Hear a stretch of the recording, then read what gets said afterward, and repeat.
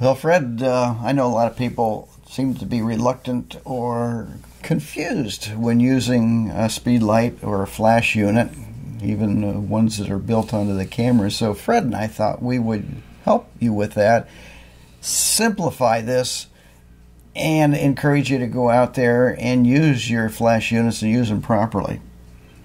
So, especially, let's just say get the most out of it. Yeah, you get the most out of it. And, because that's what we always want with our photography, is getting the most out of our Well, not only getting the most gear. out of it, but just making it, eliminate some of that confusion that There you people go. Okay. have with a flash, because All right. it's really not that confusing.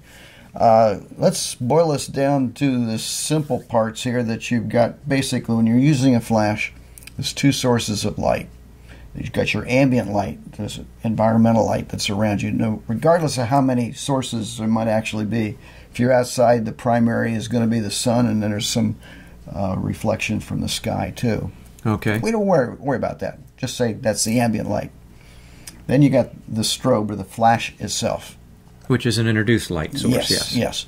So your ambient light, the exposure in that is controlled by, of course, your ISO, your shutter speed, and your aperture. The flash, however, is only controlled by the aperture to some extent, but primarily the flash itself. That the setting that you have set on the flash amount, whether it's full flash or if you reduced the amount of flash, that is separate from the ambient. So you have the control over those two. You can set your exposure. And what I like to do is, when we're using the ambient as a fill, I like to reduce that, because fill light generally is reduced maybe a stop or more from your primary source.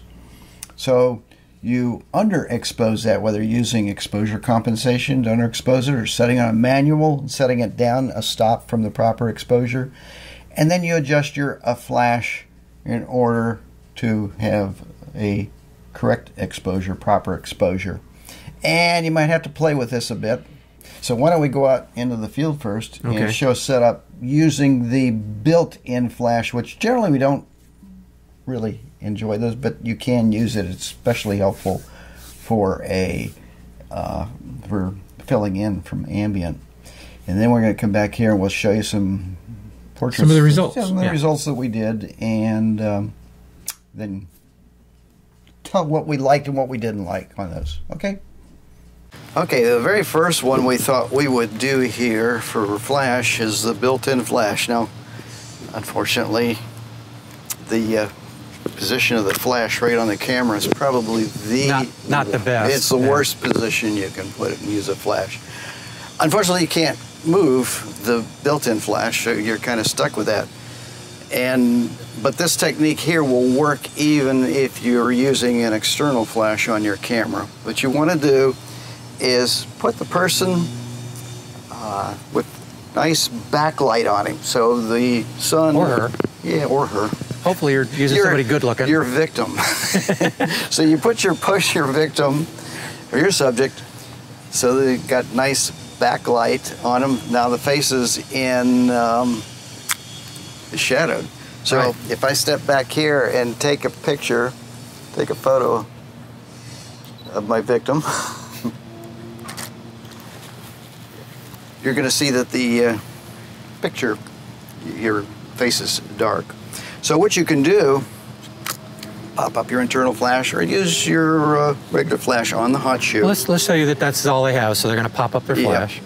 And, well, either one. You can do either way. And then you want to go into the flash control, whether it's the internal one, assuming your camera has this, and it should. You're going to go into the flash control, and you're going to adjust it to one stop under, because you're going to use it just as a fill. So, Phil Flash, remember him? Yeah. Yeah, Phil Flash. So I've got this one stop under, and that's going to pop up, and it's going to put light on our subject's face. So that is one way you can use and get away with a top mounted. Yeah, using a built-in flash or even an external flash. If they're using an external flash mounted on the hot shoe, I know a lot of people say, oh, well, that's the way I do all my photography of this type, and we bounce it or do whatever. It's still not the optimum area for a flash. In this case, and because of the built-in, because it's so low down to the camera, yep. You worry about shadow cast from the lens. You worry about a lot of different things that are going to make it a little tougher to get a good exposure, a good image capture. But that's all right, folks. We're saying if you got to work with what you've got, or if that's the situation you have, here's how to get the best results from that. And let's talk about lenses for a moment, because ideally for portraiture, for full frame, around 85 millimeters. This is a crop sensor, so around 50 millimeters is the ideal, because you want to get in fairly close. If you get too far back, the flash isn't going to have enough. Exactly. And you might have to experiment. I did a one stop under, but look at your image after you take it and then go from there. So why don't we go ahead and set up and talk about using an external flash, one that you can remove and don't necessarily have to use on the hot shoe. Okay. All right. Okay, now we're going to go with an external flash. Now, as we had mentioned, we want to get that flash off the camera. You don't want it to be positioned right where the camera is. That's the worst position. So I have the flash over here. There's two ways you can do this. I mean, you can hold this up and use a cable. Off camera. Flash extender, yeah. The flash extender. That goes on the hot shoe, and then there's where your flash would go. Correct. But we're going to use, in order to give us a little more flexibility, we're trying to keep this as simple as possible. So ideally, if we were really going to do this right, we would use some kind of scrims or an umbrella or something. But again, we're trying to keep this as simple as possible. Just a plain flash. Now I do have a what do you call a soft box on here to soften it just a bit, but it's not going to soften it that much. Ideally, we would bounce this off an umbrella or use some kind of a big soft box in front of it here. But again, just for simplicity, we're not going to do that. And I'm using radio poppers. There's a number of different wireless units. Oh, there's a ton of them. Some of them very inexpensive. Some quite expensive. Yeah, expensive. I think you can pick up some from Amazon for as low as 25 bucks. Something like that. Yeah. They're effective. They don't have the ETTL, but you don't have to worry about that. Basically, what we're going to do is we'll set Fred up here, and with a radio popper, this should trigger our flash. So make sure you focus on the person's eyes. And I think our flash went to sleep. So that's our one without the flash. So we have our non-flash, and you can see it's very dark. And what we want to do is we want to make sure the background's dark and to separate our subject. Did it go off? It didn't. Oh, there it goes. Okay. Ow. Technical difficulty. What happened is the firing unit has slipped a little bit off the hot shoe there, so. All right, let's look up that way toward the flash. I want to blind you there. And there we go. Ow. So, what you're going to do now is you're going to experiment. If it's too bright, you're going to go ahead and move the flash back, or set it on manual setting and knock down the exposure compensation on the flash itself. So you're cutting it back. And again, we're trying to throw the ambient out, so the ambient. Now in this case, we're using the flash as our primary source. Remember, you got two sources of light. You got the ambient, you got the flash. You got to decide which one you want. In this case, that was the primary? We're using this as a primary, and our ambient as the fill light.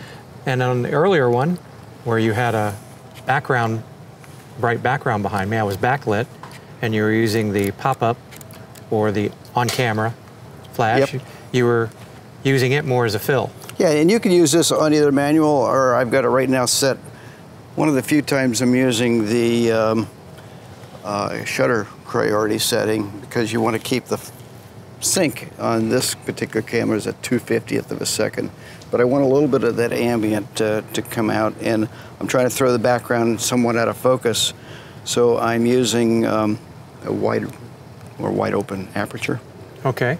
So let me do a couple more here, and we'll experiment and discuss the results later with you.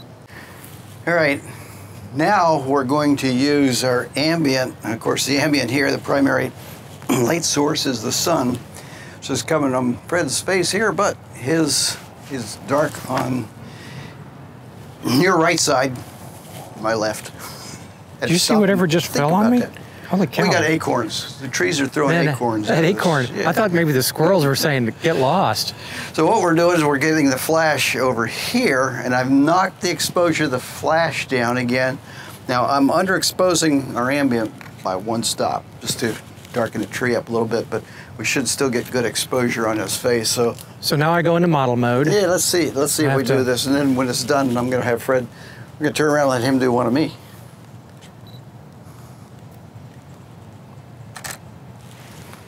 Doesn't look very comfortable, does it? I don't know if the flash went off.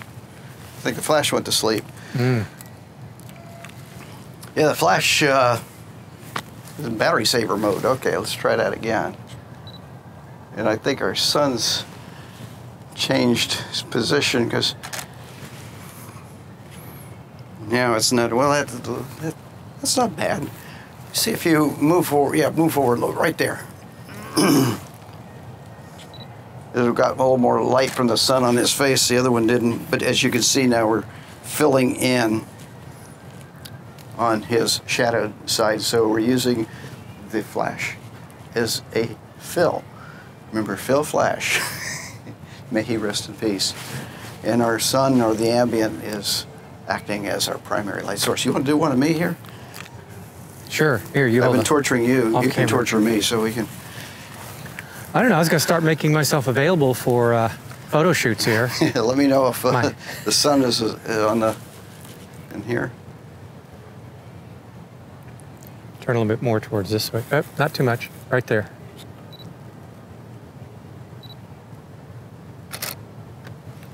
It helps if you have a subject who's patient with this, because it does take a little experimentation. How's it look?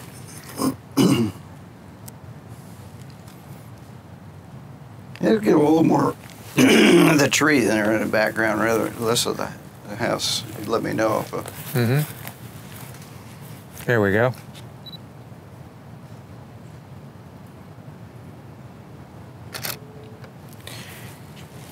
I blinked. Yeah, it's better. Looks like you're exploring. I am. Where am I? Who am I? Yes. Well, there you have it. So we're going to do one more, or we're going to get one. Wait for sunset.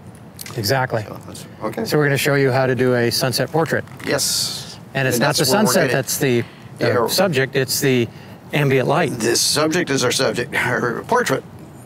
So The portrait subject, human being, hopefully. yep. And in this case, we're going to use the ambient sunset as Exactly. our fill light, and the flash is going to be their primary source. So we'll show you how to do that. The idea of this is you experiment. You find those sweet spots for your lighting. But the trickiest part about it is that the ambient light is never going to be exact or steady. Yeah. It's going to fluctuate. And as time goes on, Well, if you're even doing as if we you were were doing a the longer sun shoot, yes, if was you're doing a moving, longer yeah. shoot, time elapses. Clouds come over. Clouds come over, the position of the sun changes, so your ambient light is going to constantly be something that you're having to deal with. However, excuse me, what you want to be able to do is then compensate by filling that in with your speed light, right? Yep, exactly. So we got one more. And this is one that we didn't tape, but this to me is my favorite style. Right, trying to get what you like to call beautiful sky. Yeah, wonderful skies. So let's go ahead and talk about that. Sure. And this is we went into one of our favorite spots here, which is the locals Pop Stancil Park. But you can go anywhere with the beach in here. The first one we got in here, we're just setting up to see what our ambient exposure again. And Fred really went into silhouette I mode became on silhouette almost completely yeah, on that he's one. just completely dark, which is what we expected. But we've got real nice backlight because the sun was setting in behind him, and we were waiting for some nice color in the sky. So when we add the flash in there, voila! Yep. Pretty decent. Look at, I love the golden hue of the sun that's hitting the back of your hat and the back of your neck and there. So again, we're using the ambient as a fill light or backlight, really, and using the flash. And once again, it's probably unlikely you're going to set up that flash, and the first time you're going to take it, well, maybe you might get lucky, and it might be, okay, that's it. We don't have to go any further. But the chances are, if you're doing this, you might have to do it 2 or 3 times. And just to let everybody know, we were using a diffuser, not a softbox or anything like that, but we were using a diffuser on. Yeah, we were trying to make this Speedlite as simple as possible, so just a simple diffuser on the Speedlite. And those things are easy to find. They just clip right on. Now, there's a few of the Speedlights that actually have diffusers built into them or onto them where you can use them. One of those style, it's like a little plastic piece that just slips over the front, and it's a nice diffuser, softens the light a little bit. It's not going to be as soft as if you carry some kind of a softbox with you. And I'm hoping you're not carrying a huge thing. They do make much smaller versions of it. And I want to mention that. That's a good point, because if you're doing children or women in your life, you probably want a softer light. So by all means, once you've got this part down, then experiment by using an umbrella with the flash bounce off the inside of a reflected umbrella, or a softbox. Right. Those are good. And those soft boxes, you can pick them fairly inexpensively. Right. So there's another shot there that we got, again, with Fred. The only problem I have with this one, as far as the framing, is our horizon line there is kind of going downhill. So we'll show you in a moment how you can get around that effect. But besides, we're sitting off the side. Now the flash in this case is off to the front of Fred, and we're using that beautiful sky, which we're getting some nice color at this point. And also think of portraits, full portraits. And what I did here is I took the flash, and this particular flash, a Speedlite, a Canon, I can adjust the zoom on it, and I zoomed it in so it was concentrated more on his trunk and face, and let his legs kind of go dark, because that's what we're interested in. I don't think we wanted to interested in. But you didn't cut anything off. You just used the light to draw the eye. Yep. And again, we got a nice backlit on there. Yeah.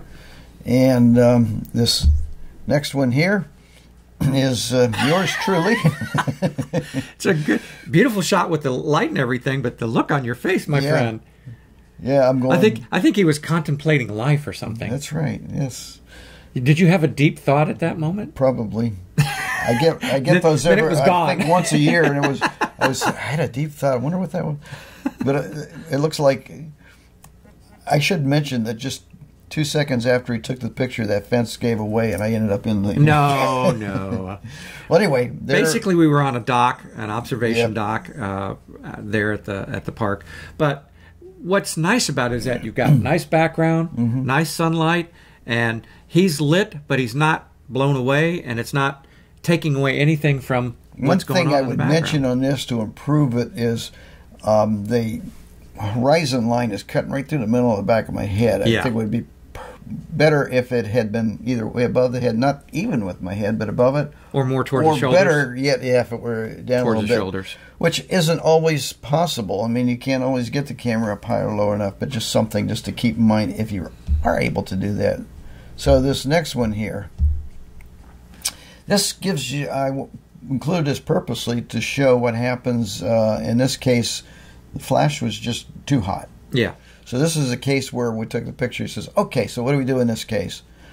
We want to back the flash up or reduce the flash by using the flash compensation to reduce the... And because you had that on a light stand, you had you had two options. That's another thing to mention. Yeah, we had a light stand on this. If you don't have a light stand, maybe you can grab somebody, what they call a voice-activated light stand, to hold the flash for you. Oh, and of course, the other one that we've talked about in the past, Jim, is you can take one of those inexpensive tripods. Yes. And then they have different ways to adapt, so you can put your speed light on that. And those things, when we're talking expensive, they're light aluminum. Yep. You know, they're not real expensive to go out and buy. You can get them just about any place.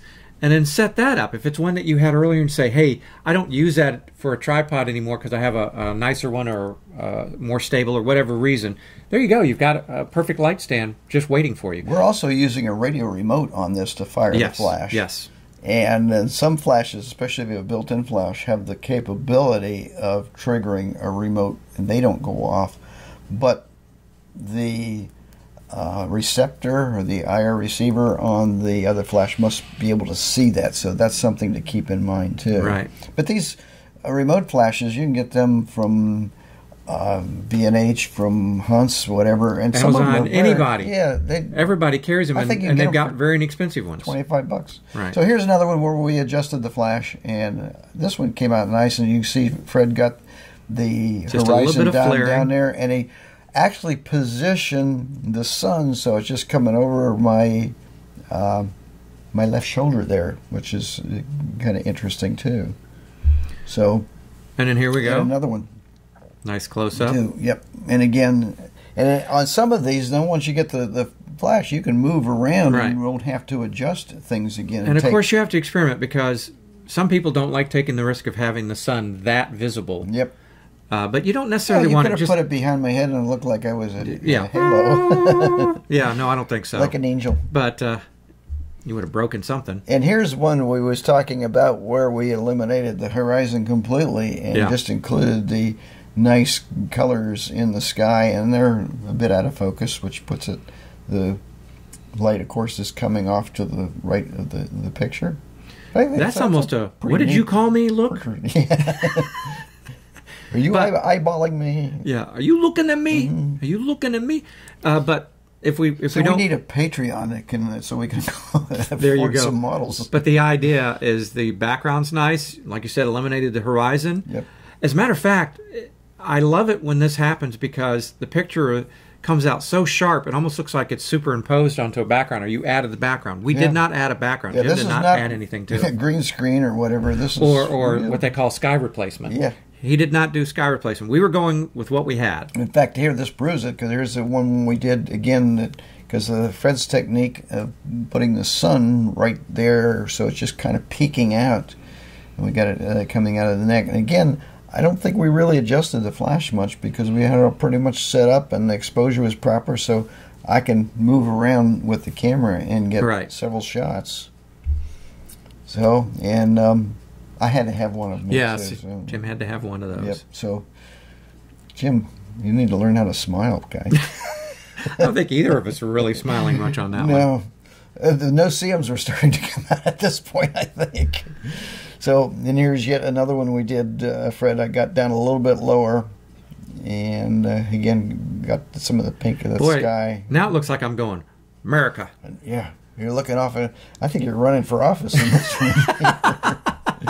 So anyway, if Dog you- catcher. Running yeah, for dog catcher. If you have questions, I please leave them couldn't in do the that. comments. You know what? I'd be the worst dog catcher ever. I'd go, you can go, puppy. Here's a treat. Go on. I want to mention, too, I'm going to put a card up here. If you're on YouTube, if you're not on YouTube, it's not going to mean anything that you can link to one that we did with night portraits. So we did a whole night portrait thing down in Dunedin. I'm going to link to that so you can go check that out. So while you're here, if you're on YouTube, please follow us. Please visit us and follow us, Like yes. this and subscribe to our channel. If you're not on YouTube, please go out to YouTube and like and subscribe to our channel. So we really would appreciate that. And you can always leave any questions or comments, and we do our best to respond to them. So hopefully this will help you. And Even if it just gets you thinking, yeah. lights you up a little bit, so to speak, to go out and try some of your own. And I want to see we're talking share some single of those strobe. with us. It's nice to take a bunch with you, and it doesn't have to be that powerful. And what's interesting is that there are a lot of flashes out on the market that are not super expensive that will serve Sure. the need. And then if you can use some way to remotely set it off, what you were talking about was using IR earlier. And the problem with infrared is that Well, it's IR or it's has a pre-flash too that goes off. And, can go off, but the other flash has to see that. yes. If it doesn't, it won't go off. They won't go off, and you'll have all this problem. Yeah, that's why these little cheap radio remotes. Right. And I think you can get them for $25. Don't also think that you have to do this just as singles portraits. I mean, you can have a group. We get more people. Oh yeah, too. So yeah, that's it for this segment, and I hope that you learned something and picked something up.